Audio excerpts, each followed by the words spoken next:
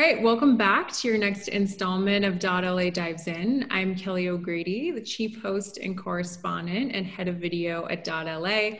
So today I'm joined by Christoph Bertsch, the creator of Vejo, a startup that is aiming to democratize nutrition. So Christoph, thank you so much for joining me today. Thank you for having me.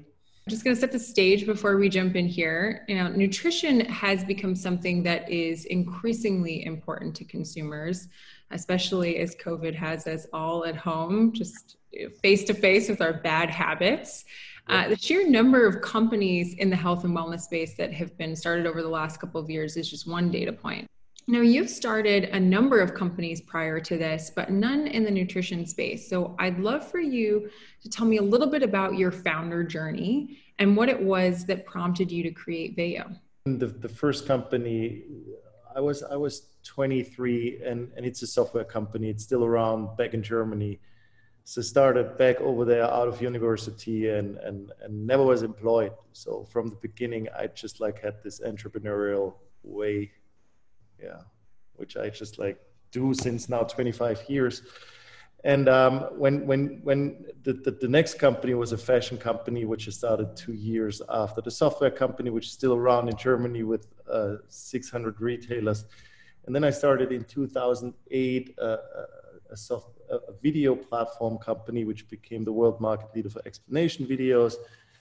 And then actually I met a friend of mine who owns the biggest food and beverage ingredients company in Europe.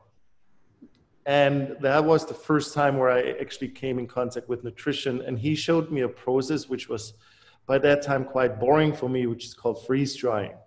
So you freeze dry fruit and vegetables and you have these powders. And I said, well, great. No idea with that, but the next day I met another friend of mine who runs the biggest vending company in Europe. And they serve 15 million coffees per day. We're searching for a healthy alternative. And we said, well, there are fruit powders, vegetable powders, super fresh. There's a demand from the office side. Why don't we build a vending machine? That was actually how the idea was born. And in that time, I came in contact with a company in San Francisco called Ammunition. And Bruno and his team, they did the Beats headphones. And together with them, we started first thinking about the vending machine. And then out of this whole conversation, we took the decision to take a different route and build a device which you can actually carry with you, a B2C device. So Vejo was born like it is today. Obviously, it was a long journey, but it was not an intention to create a nutrition company, not at all. It was really just the opportunity came its way. I took the decision it might be really a good business. Turns out it is a great business. And now I'm just full in. Well, I love hearing that story because I think so many times you see entrepreneurs that have this one thing in mind, right? Like, okay, I'm going to focus on this industry. I'm going to focus on this consumer. And then as they get into that space more and more, it evolves over time. So this is a perfect example. It started as a vending machine. And now it's something that I can carry around in my pocket. So to that point, I'd love for you to tell us a little bit about what is Vejo. I know you've got the blender, but you also have Vejo Plus. So if I'm a female in my 20s and I'm fairly healthy, but I kind of want to improve, how might I interact with your different products? I mean, it actually reflects the journey of mine into nutrition, So first of all, you understand more what is really a healthy diet, but then you also realize that every metabolism is just different. And I just didn't understand by that time actually the impact of nutrition on my personal body. So I tried to understand how that all works. And we found this just naturopathic doctor who takes just in a huge way blood of you and just analyze every biomarker of you. And we started to implement a process where we take the blood of people, analyze 150 biomarkers and fill these little pots, which we have these little capsules, which you put into the blender in a personalized way through a compounding pharmacy.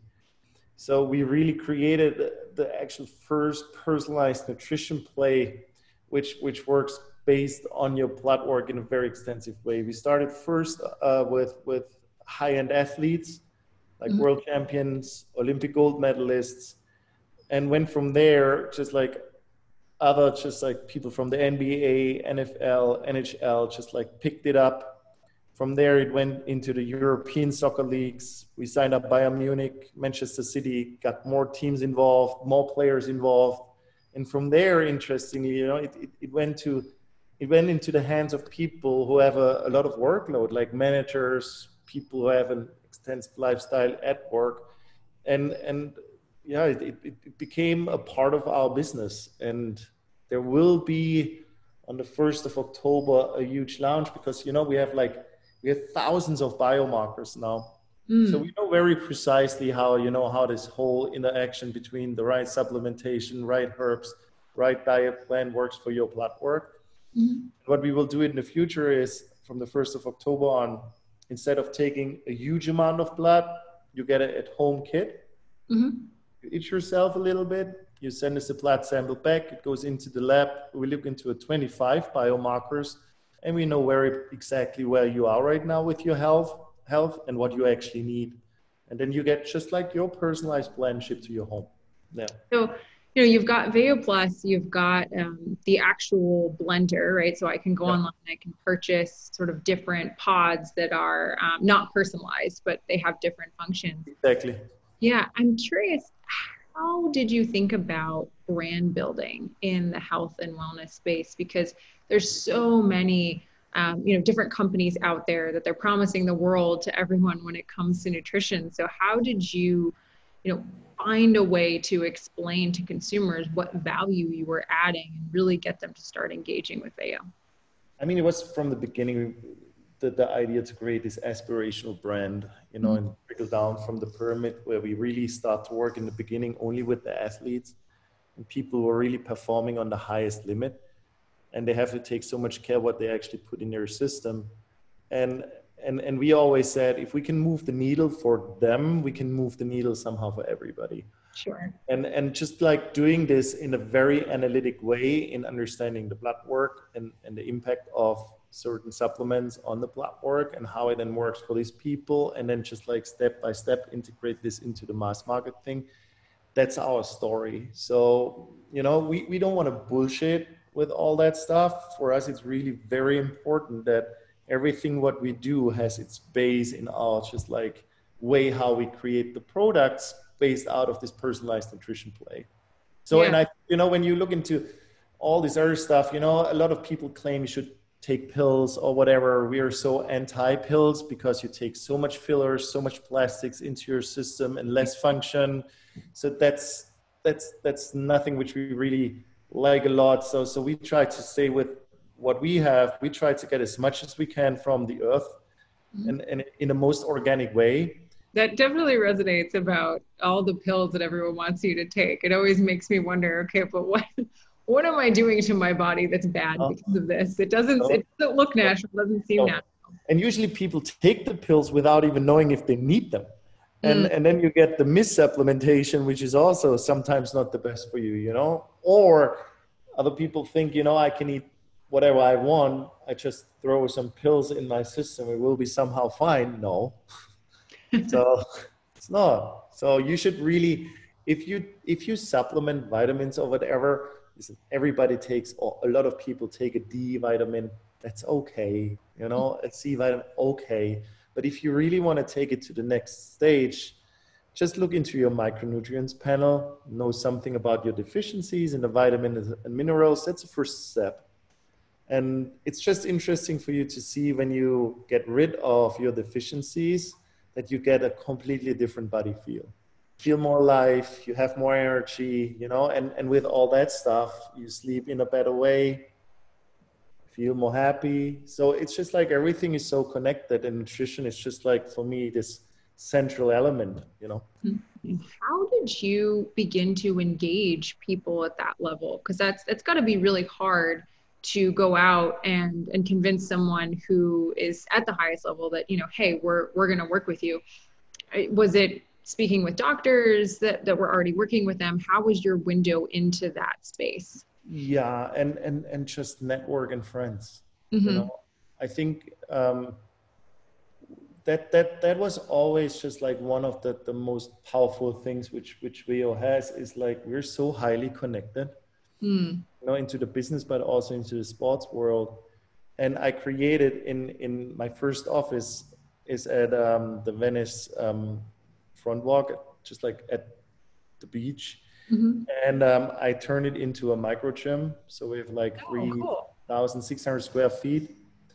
And we have 2 world-class PTs inside. Andy did the rehab, just like of Kevin Durant. And we have like tons of basketball players. We had last year 30 players from the Premier League in our gym. And this is how the people get in contact with us, and just see, whoa, what is that? What is this device? Oh, you guys are doing, and then we measure their body. So we have high sophisticated scales where we can measure really just like the physical fats in their body, in their system, where it really sits, and isolate that for the right training, give them the right nutrition in our environment. So this little gym with some recovery stuff became really like our hub into the sports world, and it's dedicated to them. So it's not for public, it's just like for our sports network. And if somebody wants to work out with our coaches, then they're more than welcome to do that and dive into just like the optimization of nutrition with their workouts. I think that speaks to the importance of network, which is applicable to any industry, any entrepreneur, especially in a town like LA that's really network based. I'm curious, are there any specific stories you can share from some of the athletes or actors that you've worked with? Kevin Love became a friend through this whole thing, and when you ask Kevin today how you actually feel, and how long he actually wants to play, he says, listen, I feel like 23. Wow. So for us, it's all like, longevity for players. So players' longevity, as longer they can play, the more money they make. So when a player turns, like, if they're in the early 20s, they think they are just like still the boss and they can do whatever they want. But when they are turning 27, 28, they understand more and more that nutrition is just super important, And so Kevin did the program, liked it so much. We just like got his blood work in such a different place that he just like came back and said, hey guys, I see it. It works in my system. I want to be a part of the company. So he became a shareholder. So we have like him, like Zac Efron became a shareholder, Hugh Jackman. So all these, Vin Diesel. So all these people are really just like, they have to be in shape by themselves. They understand what we're doing. And they want to be a part of our journey. I'm curious, this is something that has definitely made the rounds on Netflix with documentaries and such. There are a lot of rumors across sports and acting of individuals using performance enhancing drugs and substances in order to prep for whatever it is, competitions or projects. So how do you and your team navigate a space that's so laden with assumptions when it comes to brand building? I mean, everything what we do is well-informed sports. It's like we have a standard for how our products have to be certified, especially when they go into the sports world. And every ingredients which we use for the personalized blends is the same. So everything what you get from us is just like through a certification process. And the interesting part for us is like we don't focus. So it's not a focus on the performance enhancement through whatever. For us, it's really like, how do we get a body in a balance, get his inflammation out of the system. So if he gets injured or what, that he can recover in a faster way. If he exercises hard, that he can recover in a fast way. So for us, it's not the performance enhancement. For us, it's more like, how do we give the body the perfect circumstance to perform on the highest level for a long period of time. The moment where you introduce just like performance enhancers or whatever, you for sure shorten the lifespan of a player or a player's longevity. Everything what accelerates something might also take a lot away from you. That's not us, So that's why we're very strict when it comes to these topics. Well, I think that's actually a really interesting way to frame it, that acceleration has the negative effects when it comes to longevity. And you've certainly seen that in different players across sports. Being a Boston girl myself, I'm a full believer with Tom Brady, preaching longevity. Look at him. He has a healthy diet. His wife is for sure looking for him, that he's eating the right stuff, and she's doing a good job. It tells something. It's like if you put the right fuel in your system, you perform on a different level. It is what it is. Switching gears a little bit, speaking to you, I originally came into this conversation thinking, okay, so it's a nutrition product, it's a food product, but I actually kind of feel like you're more of a tech company or a biotech company in some ways. How would you characterize yourself at your core of what type of startup you are? No, we just, we want to be recognized as a wellness, health. We launched today a beauty line, with like very soul collagen, where we are just like, everything has to be somehow based on data. What the food industry is doing, just like how they feed, the people and put marketing dollars behind nutrition, which is really also poisoning somehow our society, is for us just like, it's not okay. And we think we're on a mission with that. And what we try to do is just like be most accurate as possible, that we do everything based on the knowledge which we have out of this personalized nutrition play. And I think this is just like, and you're absolutely right. I mean, the data which we have already from people who checked in and we transformed them, got the inflammation out of their system. The knowledge which we have is huge, and it just grows every day. So we don't put it to the front because we want to be just like, a happy lifestyle brand, but everything in the background is really heavy data driven. Yeah. When I came over 5 years ago from Germany, I was just like, and I came with the purpose to build the company. So it's like, should I be in San Francisco or should I be in LA, And I don't want to be from, this super tech company. For me, it was more like the lifestyle which we have, because look, if we get it done, that a healthy lifestyle becomes cool, then we made it. Right. Because then we attract a lot of people to live a healthy lifestyle. LA is a great melting pot for that, Sure. And that's like, this is like so a home for us. And from here, from LA, we just spread it into the world. Well, as dot.LA, that's kind of a really interesting story and journey to get here, because I think we've started to see this startup and tech ecosystem develop under the radar a little bit, right? Everyone always thinks of San Francisco as the tech startup hub of the world, but there's a lot of folks that are doing more interesting, still startup, still tech-based, but more along the lines of what you're doing. And so that fit with the region, I think, really makes sense when it comes to this. I'm curious, you've also done a lot of work around sustainability, with how the product is made, how the blender is made, and that seems to be a huge part of your company's mission. So can you tell me a little bit about why that's so important and what some of the efforts that you're focusing on? I still have a house in Germany, which is close to the Swiss border, and an espresso machine comes from there, and when you see just like what these little capsules do to Mother Nature, it's like, wow. And then I came to the US, the Keurig machine, and it's like, I never wanted to create a company which is just like, does not live in alignment with the planet, and pollutes it. So we have currently in this little pots which we have, they are made out of a biodegradable plastic called PLA. But I'm working since now 2.5 years on a material which just like will be groundbreaking. We already just like communicated a little bit about it. There are some videos out there, but it's more leaked than really published. I developed over the last 2.5 years with partners in Europe a water soluble material. So that means what you do is you run your plant. So you put your pod into the device, you run your plant, and you take the pod and you throw it into the dishwasher and it disappears. Wow. So So cool.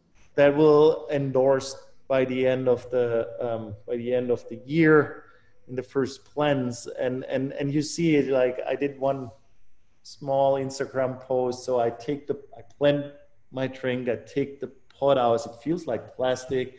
I Mhm. throw it in a glass, just like it dissolves, and I drink it.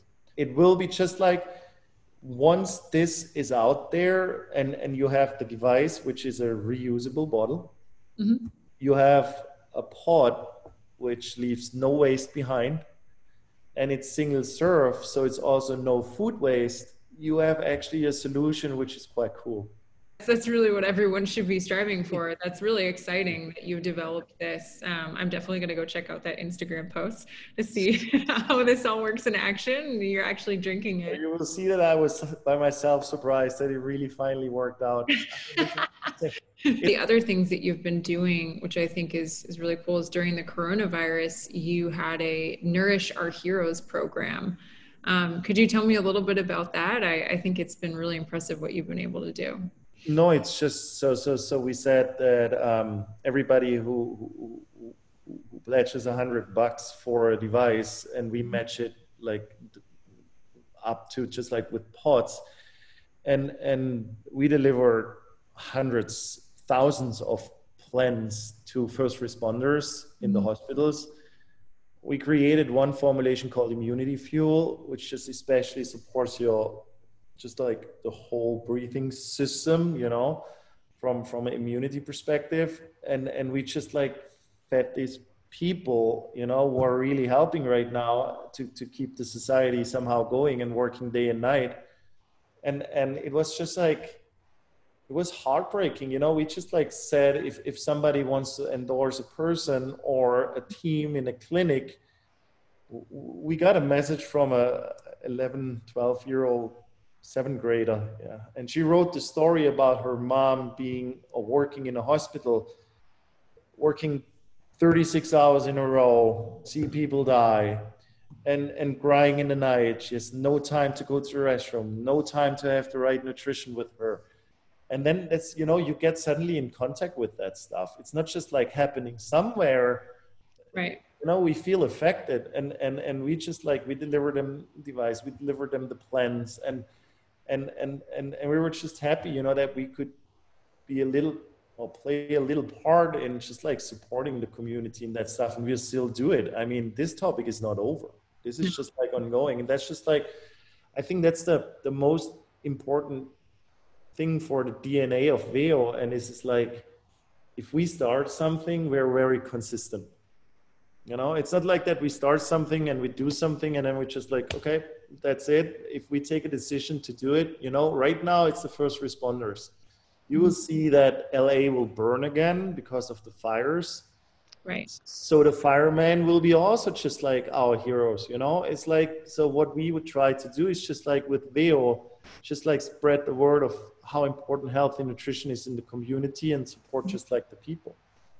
Yeah, well, I mean, that is really heartening to hear that you've been able to make such an impact in our community and will continue because, like you said, there's always going to be heroes in the community, regardless of whether it's the pandemic crisis or the next one that probably is going to come in 2020 because this is the year that just won't stop. I don't know. I'm still waiting for the aliens. Yeah. Well, listen, Christoph, I really enjoyed our conversation today. So interesting what you're doing when it comes to nutrition at the highest levels of performance and sending that down to everyone in the community, really democratizing nutrition.